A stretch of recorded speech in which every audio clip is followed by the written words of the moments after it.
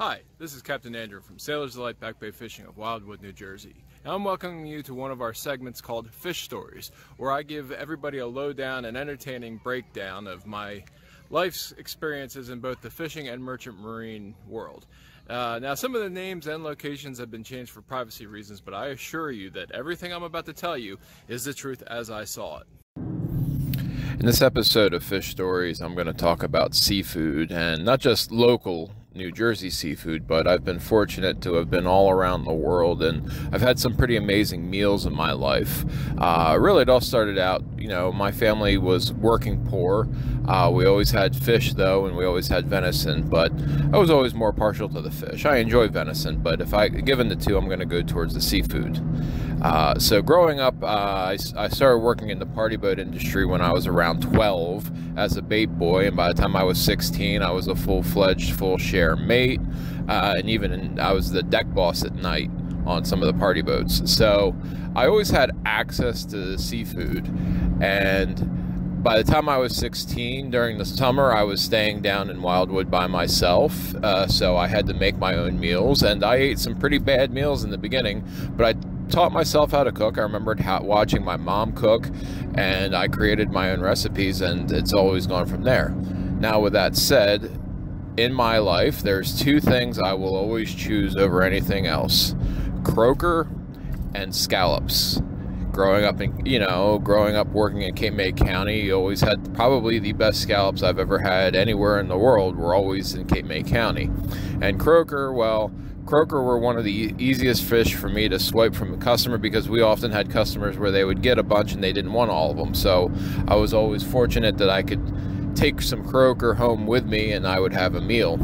On top of it, croaker were so plentiful in our areas at times that I was even able to then sell croaker to a few local restaurants for $2 a pound. But anyway, I digress. So I will always have an affinity for Cape May scallops and croaker.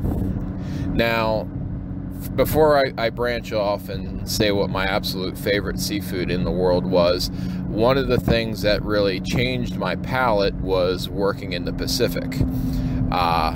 For those that don't know, I worked in Alaska out of Seattle for about 3 years. I've seen king crab recipes in every variation that you can imagine, and I'm salivating just thinking about it, but one of the best seafood meals I've ever had in my life was at basically a dive bar in Ballard, Washington, north of Seattle, called the Lock Spot. And this is significant because they had a smoked salmon chowder. Now, anybody that knows me knows that I have a hard time with salmon. I used to love it. I had a bad piece probably about 15 years ago, going on 20 years ago now. Wow, now that I think about it. But I can eat it raw, I can eat it smoked, but if it's cooked in any way, shape, or form, the memory and that stomach reaction of the bad seafood always comes back to haunt me. So the idea of eating cooked salmon to me would be terrible, but I listened to everybody, and I tried the smoked salmon chowder at the Lock Spot in Ballard, Washington, and I tell you what, right now sitting here recording this, I wish I could have some. Seattle was nice because it was my exposure to a whole other ocean. Now I had at this point in my life, I had crisscrossed the Atlantic probably, I don't know, 6 or 7 times. I grew up working in the Atlantic, so I was used to a whole palette of Atlantic seafood. Now moving to the Pacific and working in the Pacific, especially working the Pacific Northwest, I was exposed to a whole different world of seafood. Like I said, king crab of every variation and recipe that you could think of. But it was here in the Pacific Northwest that I really got turned on to fish throats and cheek meat.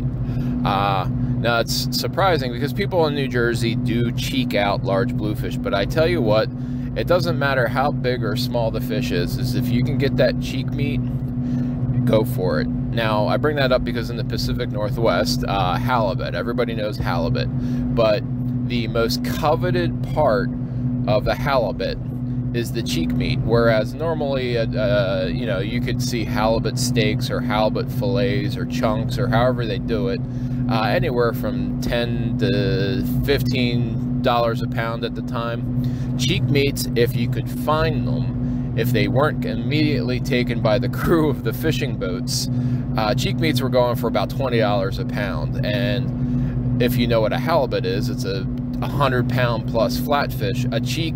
One cheek may weigh half a pound. But if you were fortunate enough to get a hold of one and just cook it very basically, it didn't require any extra spices or salts or anything like that. It was the absolute most divine, tender, sweet white meat of a fish you'll ever have. And you know, that throws down against anything: cod, sea bass, striped bass, any white meat that you may encounter on the US East Coast. One fun caveat about king crab: people don't realize king crab have a tail. Similar to a lobster, when a king crab's alive, they have this tail that it curls underneath the carapace, in the same way that the little triangle or pointy shaped piece of a carapace of a blue crab, but in a king crab it's much more massive. What the local fishermen do in the Pacific Northwest is they'll take these tails, which are generally just discarded, and they'll take them, boil them, and then they'll pickle them. And I tell you what, the idea of pickled seafood turns a lot of people off, but if you can ever find the opportunity or find a way to do it, even if you want to use some king crab legs themselves, pickle them, you will not be sorry. As far as now moving back to the Atlantic, the best seafood I ever had in my life, as far as quality, variety, freshness, harvest, methods of harvest, just phenomenal. And again, here I'm still salivating after talking about the smoked salmon chowder. But anyway, I digress. The best seafood, hands down, anywhere in the world that I've ever experienced was in Portugal. Now, a lot of people overlook Portugal as far as Europe.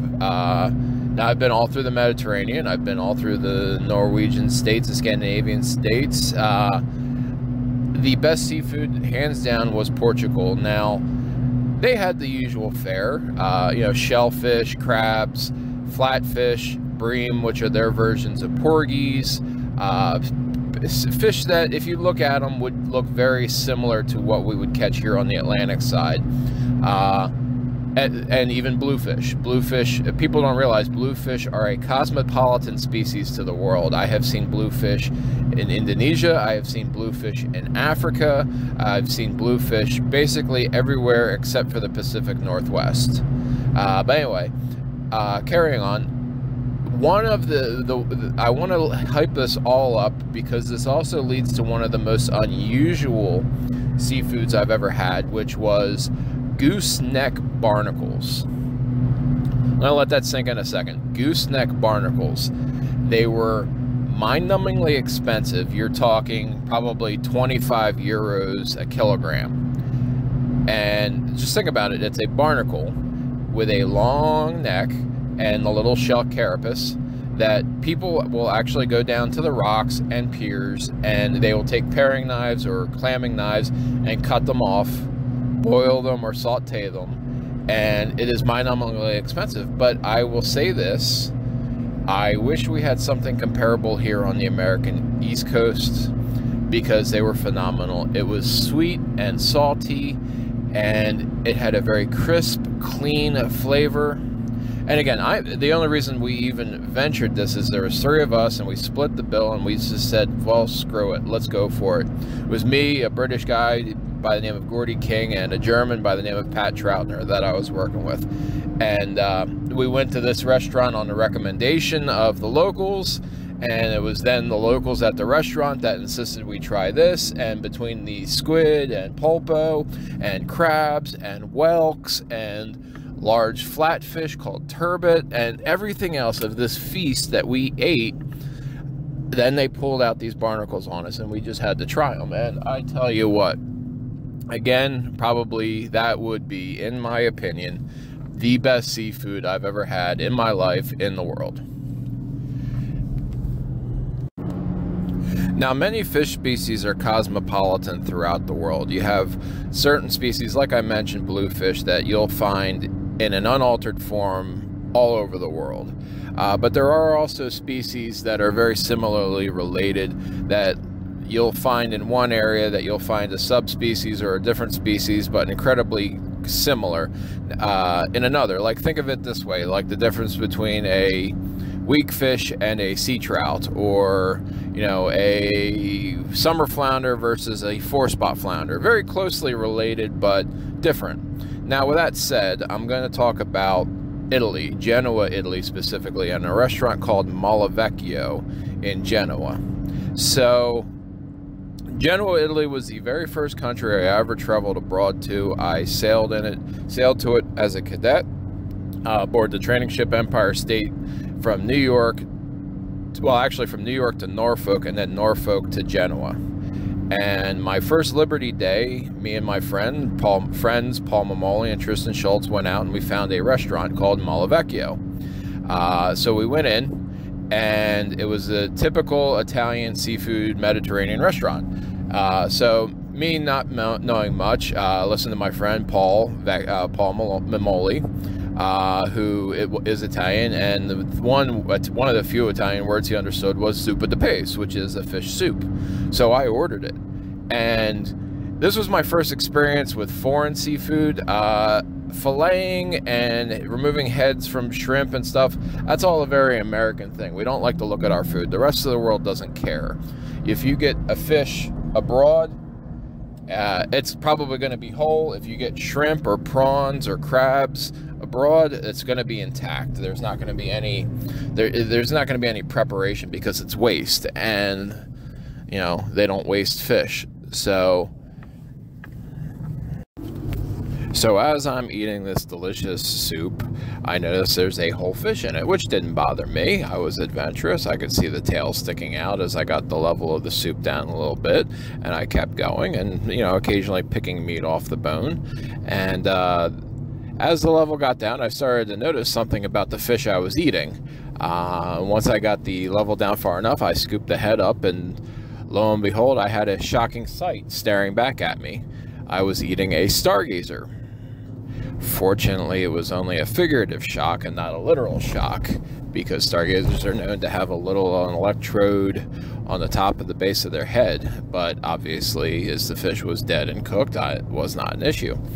It's funny how something considered a pesky trash fish in the United States was a delicious delicacy in Italy.